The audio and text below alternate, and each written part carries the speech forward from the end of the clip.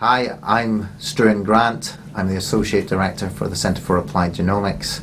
I'm involved in various aspects of the research at the centre and in the management of the facility. I discovered one of the first genes involved in osteoporosis. The main protein component of bone is collagen, and we found a variant in that gene that was associated with osteoporosis, a disease affecting primarily elderly women. However, bone strength and density is really determined early on in life, and what we're doing now with a grant from the US government is to find genetic variants that contribute to bone determination during childhood, so how strong your bones become as you develop into adulthood.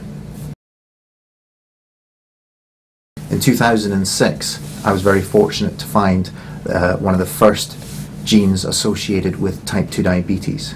Subsequently, other groups, independent groups, have determined that this is indeed the strongest associated gene with type 2 diabetes. This gene has a relatively unknown function in why it causes type 2 diabetes, and work is going on by myself and others to try and figure out its function. Looking at the genetics of disease in children is advantageous, as children simply haven't been on the planet as long as adults, and as such haven't been exposed for the same length of time to various environmental triggers. So we believe that they are a more genetically enriched set, so we're more likely to tease out the genetic component to various diseases.